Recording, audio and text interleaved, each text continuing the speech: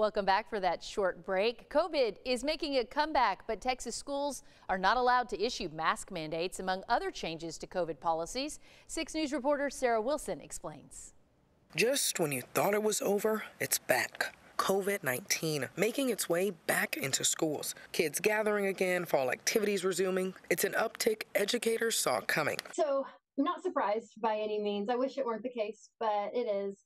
And I know it's the trend across the state and across the country. So in the last month, COVID hospitalizations increased by 70% in Texas, making its way back into school districts who are now reinstating safety measures to keep everyone safe. Over at Bryan ISD, they haven't seen an increase of COVID in students, but doubling down on clean practices like hand washing. Of course, you need to be fever-free, and we want you just taking good care of yourself. You're your best self when you're healthy and well, and that's what we want to see in our schools. As they continue to focus on students and staff safety, Waco ISD is preparing for anything. Good hand hygiene, of course, cover your cough, all that good stuff that we typically tell kids. For COVID specifically, we are asking that parents let us know if their kid tests positive, and then those people that are positive will stay out for 5 days from the onset of their symptoms.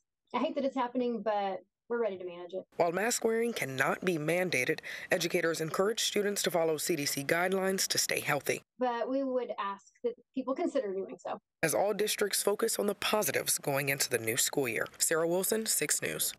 And of course, you can check with your child's school for their COVID policy, as it may have changed since last school year.